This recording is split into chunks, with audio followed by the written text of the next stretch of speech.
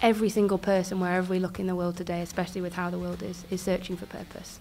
This is a lady that went travelling around Africa. She got extremely sick because she was white. She was seen to before others. That profoundly impacted her life. The average life expectancy of a charity in Malawi is 2 years. It's one of the hardest places to operate because you're white. They prioritise you to be seen first, and you were the doctor for 2.5 hours. When we came out, some of the people in that queue who were children died.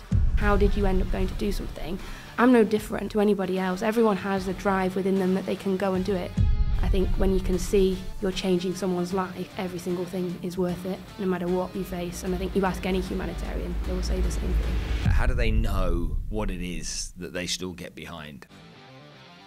If you've not walked somebody else's walk, I genuinely believe you are not in a position at all to dictate how they should live their lives. You can give suggestions, you can work together, but you're not there. Like, no one can say or go to Sparkle better than the people that are in the community and say this is what you should be doing.